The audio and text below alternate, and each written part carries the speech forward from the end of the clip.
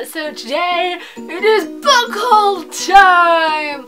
Because I was doing really well at not spending lots of money on books, and then I went mad and bought a lot.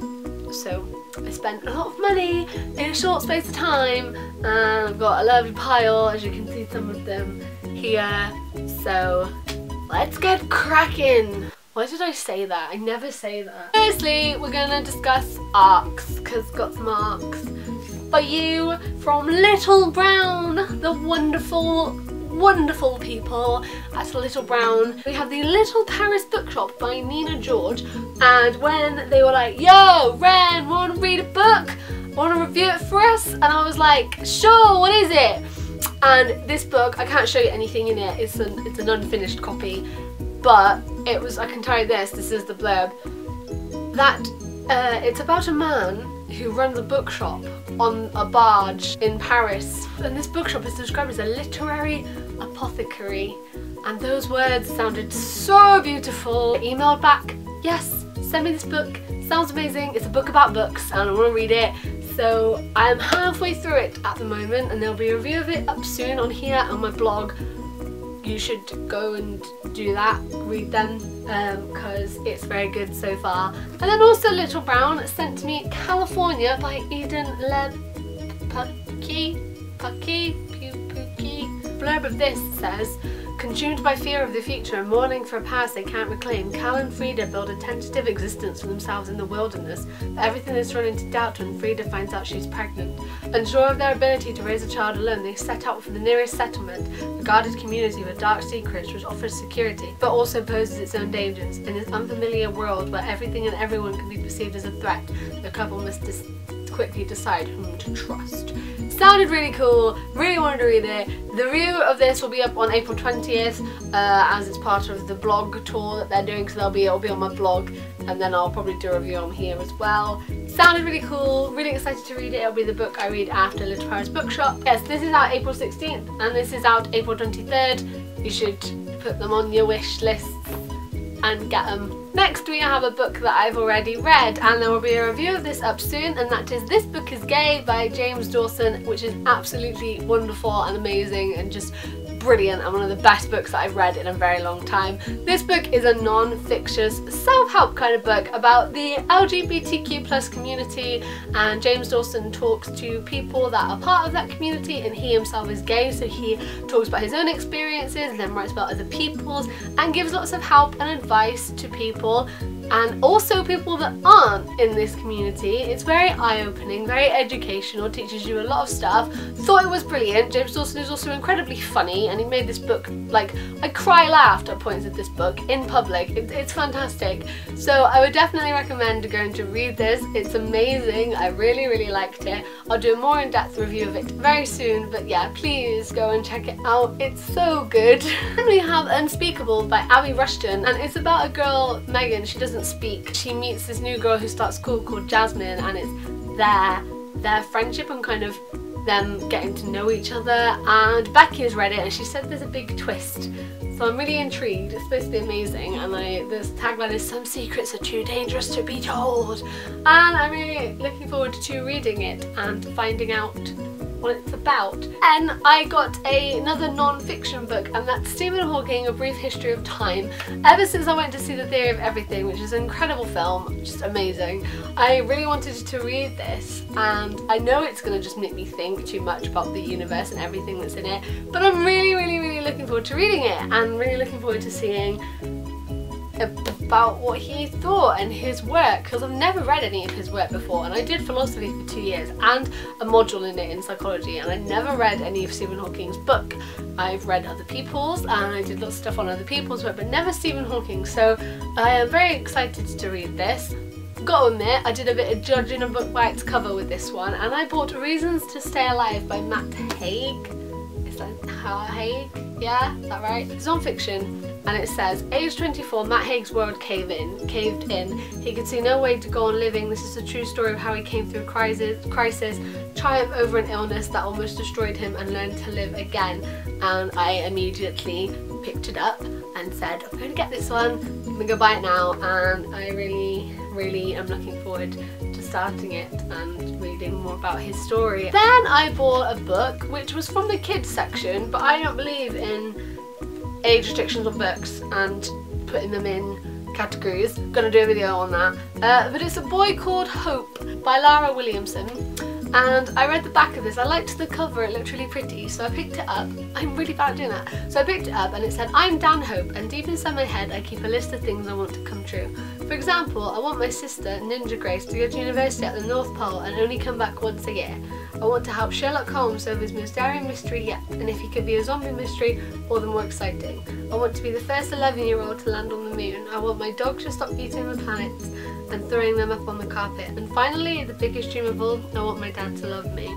And it just, I want to read it.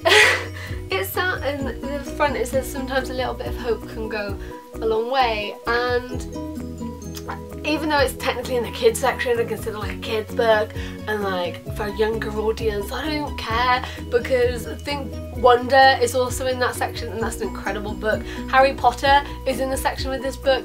They're amazing. So is Percy Jackson. I don't think there should be like categorized sections, and I really wanted to read this. It sounds like a really good story. It's very interesting and intriguing, and it's from this young boy's point of view, and I really want to read it, and I'm really interested in reading it. The book and the back and all the kind of blurb and stuff is really drawn me in, so I'm looking forward to starting it. Then another non-fiction book. What am I doing? I got I Think Therefore I Am by Leslie Levine. Can't pronounce anything today. And this is a book which is just going to mess with my head because it's another philosophy book, and on the back it says, does a falling tree make a sound if no one's around to hear it? Yeah, it does, but how do you know that does it? You weren't there. Like, I know that it does, but I can't prove it. It's not falsifiable, and that annoys me. And this just reminds me of my first ever philosophy lesson, first day available, went in, held up a pen. What's this? It's a pen. How do you know? Because it's a pen. Yeah, but how do you know it's a pen? It might not be a pen. Someone's told you it's a pen, but it might not be a pen. And then I just led on the floor when I got back, just crying, thinking about the universe. So this book's probably going to do that to me, but me and Becky got into a really philosophical mood and we were just talking about all these things, and then we went shopping. And this is like, I wanted to like read it. I wanted to get back into philosophy because, like I said, I did loads of modules on it last year and I did A-level, so I like it and I'm looking forward to reading it. Then I got Still Alice by Lisa Genova. It's about a woman called Alice who finds out that she has Alzheimer's disease, and it's her dealing with that and her family dealing with that and all of the consequences and things that come from that. And I'm really looking forward to reading this book. I think it's going to be amazing. The film got all the Oscar buzz and all that kind of stuff, and she won, and I just think if it's books are normally better than the films, so this is gonna be good. Then Becky, because she's lovely, gave me a bunch of books, and one of those was Gone Girl by Gillian Flynn, because I never jumped on the bandwagon or read it or watched it, so maybe I should start. Then she also got me Throne of Glass by Sarah J Maas, which is the first book in the series. Never read it. Everyone hates me for it.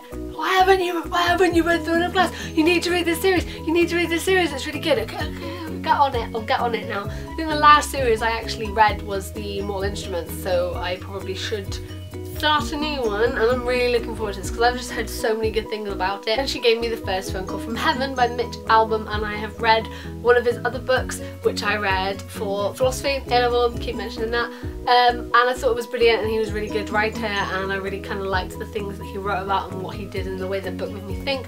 So I'm really looking forward to reading this one as well. I think that it's going to be very good. I really like him as an author.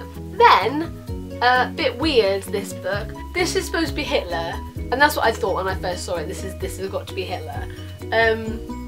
So I picked it up and read the back, obviously, drew me in. And it says, he's back, Berlin, summer 2011. Adolf Hitler wakes up on a patch of open ground, alive and well. Things have changed, no Eva Braun, no Nazi party, no war. Hitler barely recognises his beloved fatherland, filled with immigrants and run by a woman. And he's furious. Funny. People certainly recognise him, albeit as a flawless impersonator who refuses to break character. The unthinkable, the inevitable happens, and the ranting Hitler goes viral, becomes a YouTube star, gets his own TV show, and people begin to listen. But the Führer has another program with even greater ambition to set the country he finds shambles back to his right. Never did I ever think that Hitler would go viral and have more subscribers than me. But you know, there was no questions in our mind that we were buying this book. We literally looked at each other, laughed, and then went and bought it. And oh my god, I'm gonna do a review of it, but I'm trying to articulate the review because it's a very touchy topic and I've got to word it right. But it's very political and touches on some serious issues, but it's so funny. It's so funny. So funny. I have got that kind of sense. I have got that kind of sense of humour. Like, I find Family Guy and funny, and I always win Cards Against Humanity. So I've got the kind of like, ooh, probably shouldn't have laughed at that, but it was funny kind of sense of humour. Then Penguin, really cool, 80 years of Penguin, awesome, like so cool, are doing these kind of little black classics for the 80 years. There's 80 of them and they are 80p, and they are numbered, and I want them all because they're numbered, so I want to collect them, but obviously that'll be like £80, and I'm not rich. And I got Aphorisms on Love and Hate and the Communist Manifesto. Karl Marx was the philosopher that I did a lot about when I was in A-level, so I kind of am familiar with his works. So I'm looking forward to reading this one and also this one as well. And then finally, my last book is also a non-fiction book, and that's John Ronson's The Psychopath Test. Finding out kind of more about what goes on in the brains of psychopaths and why he talks to psychopaths and finds out what has happened to their lives and how they've been affected and all that kind of stuff. It sounds really interesting. So yes, that was all the books. Oh no, I haven't. Kindle. I got the first and second book in the Shadowhunter. I got the first and second book in the Shadowhunter Academy series. Oh my god, Cassandra Clare and Sarah Rees Brennan have done a companion series to the Mortal Instruments set at City Heavenly Fire, and it's about Simon and revolving around what he's doing now. Oh my god, so excited when I found this. I love getting more of a view into their lives and more of their lives and finding out what happened next, because they're my favourite characters. It's my favourite series, so it's so cool to be able to see more of them, and it's so exciting. So yes, that really is the final every book that I've got recently. I hope that you guys liked this haul. What books have you got recently? Recommend me them, because you know, need more, clearly. Don't buy enough as it is. Thank you guys for watching. I hope you're all doing really well, and I will see you soon. Bye!